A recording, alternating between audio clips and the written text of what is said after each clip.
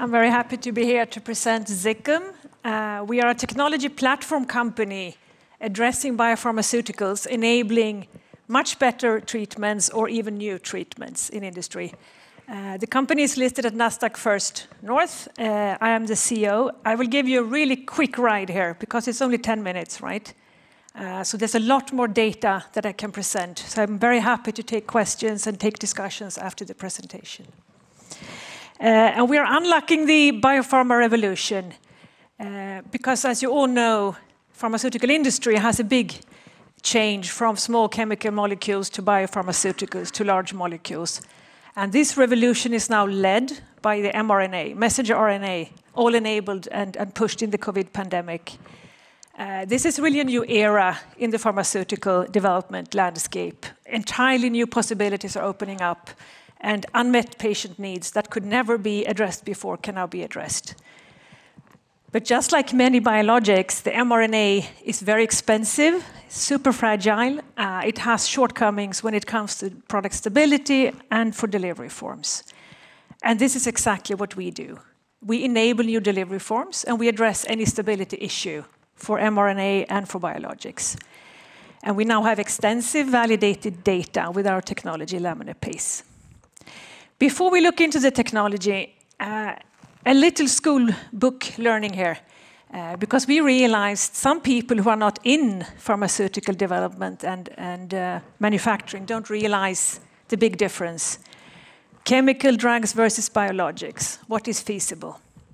So if you have the old case, small molecules, classical chemical synthesis, you produce your drug, aspirin in this case, you have a chemical molecule, it is super robust. You can spray dry it. You apply a very harsh process, mechanical stress, heat stress, interfacial stress. You can mill it, you can compact it, you can tablet it. You can basically run it over with a tank, and you still have a good drug. This is small molecules. So any drug form is then possible. It's inexpensive, relatively. It's very stable. It's robust. The industry is moving to biologics. That's a very big turn in the industry. It's very elegant. You get a microorganism to produce your drug, right? You design your microorganism, you make it express. You decide protein. It's a delicate biological molecule with a specific sequence, but also a 3D structure. The only way you can handle this normally is in liquid state. So you have a liquid product, no processing is basically possible, like you could do with all the old small molecule drugs. So you have this very fragile, really expensive drug. It needs cold storage or even freezing or even cryogenic, like for the mRNA. It's only applicable by injection. So you typically also need healthcare support to apply this. So this something on the really big need for biopharmas on delivery and stability for a number of reasons. And I will try to show you the value created if you can address it. So we in Ziccum, we are turning liquid biologics into thermostable dry powder. Sounds very simple, but it's creating very significant value.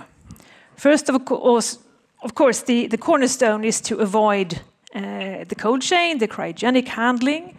You make enormous cost savings, and you save in sustainability to an enormous extent.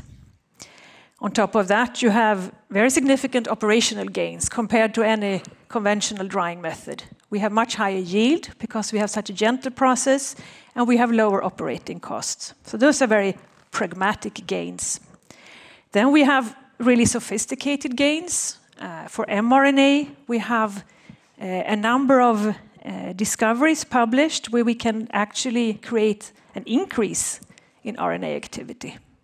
Because normally everything you talk about in industry is how much do you decrease your activity when you treat your product. But we have cases where we can increase it because we create a better particle structure.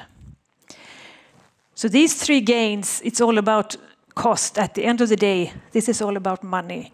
A very dramatic cost reduction, so you can then open up for completely new drugs, smaller indications, much less expensive biological drugs. In addition to that, we enable new drug forms because we have really sophisticated particle engineering.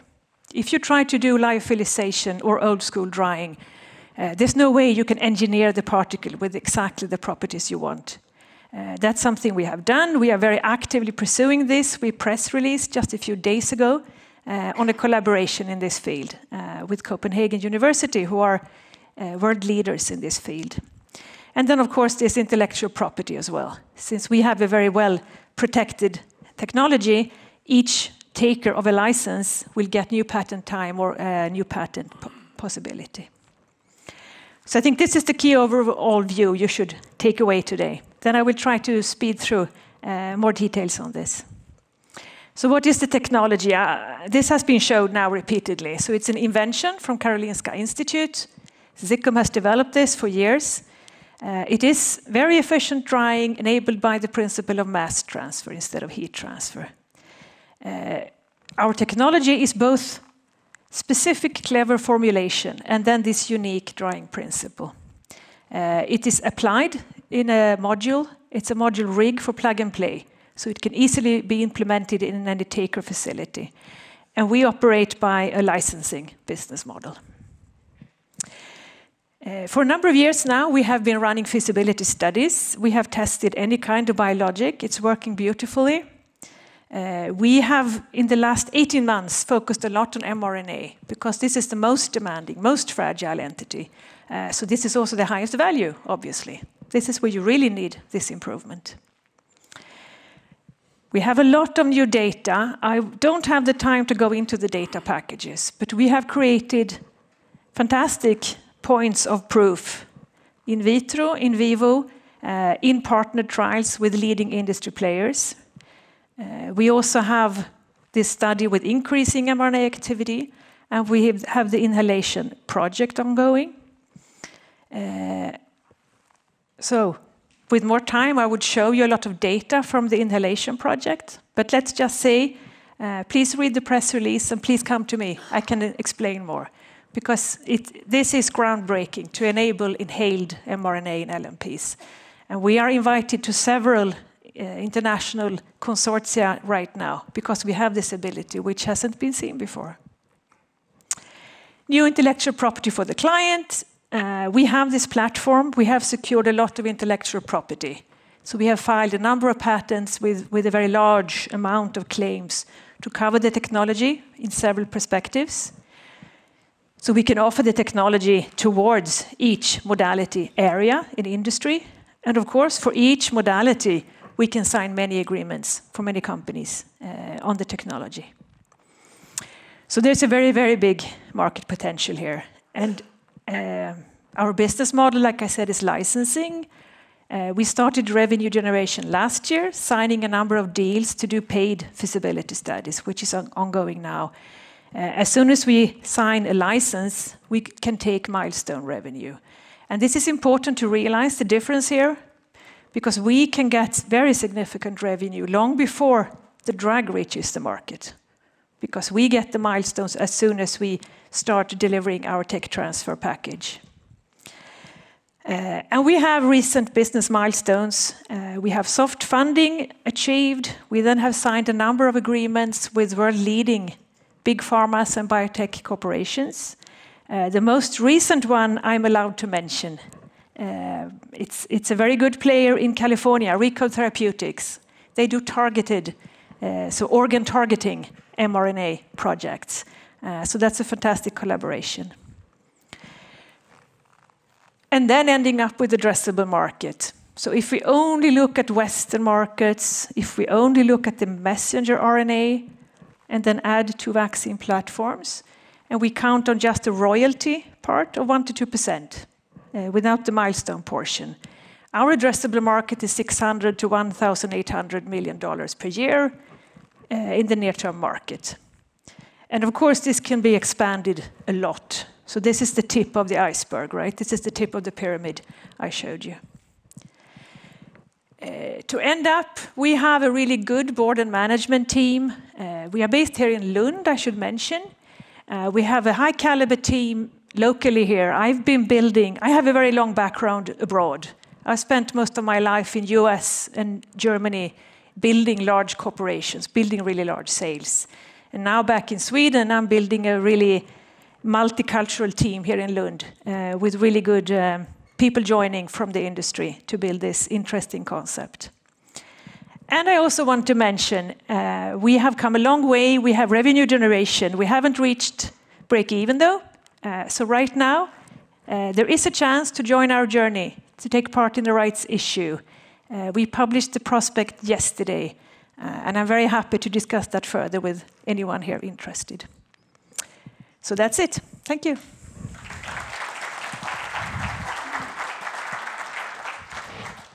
Thank you so much, Ann. Why is it so hard, you think, to make inhalable mRNA therapies? It's because mRNA only works if you put it into this super delicate package of lipid nanoparticles. So far, people are trying to put it in all kinds of formulations, but right now it's the LNPs who work. But they are so dependent on water solution. And some institutions we are in contact with now, they have tried for many years and given up. It cannot be done, they concluded. But then they met us. So now we have new collaborations on this. It's really exciting. Mm-hmm. Yeah. Will with your technology, will you allow for uptake of drug after oral intake? That's our hope.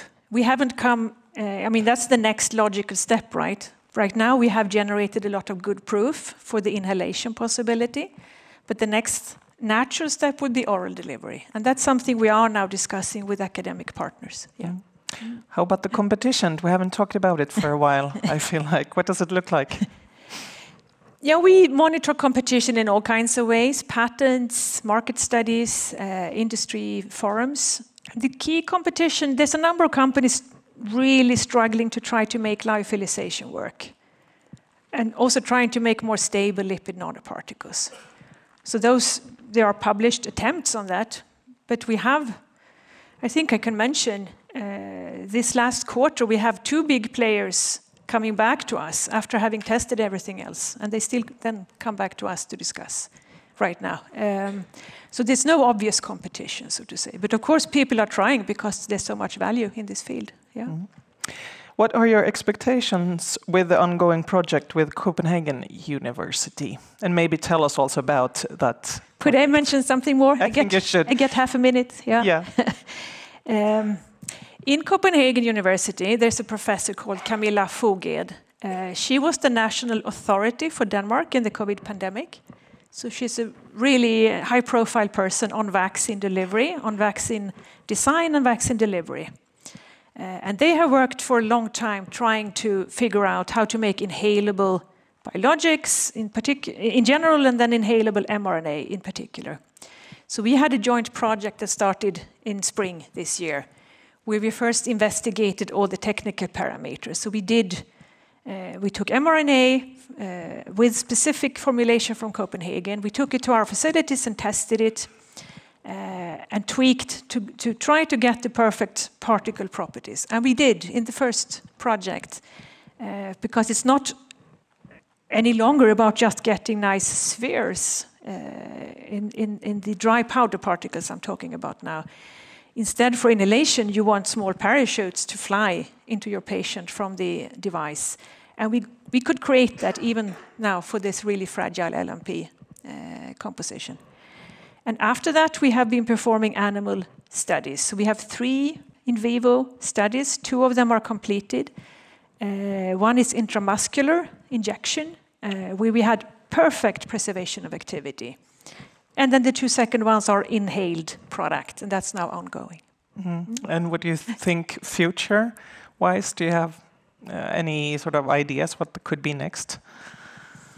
Yeah, we will be very happy to. We have a lot of partner dialogues. Of course, we will be very happy if we could also start an industry project on inhalation. That would be really fantastic. And we got very, very keen interest. I'm just back from BioEurope. And we got very keen interest for this, the peak, so to say, the edge of our technology is inhalation. Yeah. Nice to hear. Thank you so much, Ann Gidner from Ziccum. Yeah, thank you.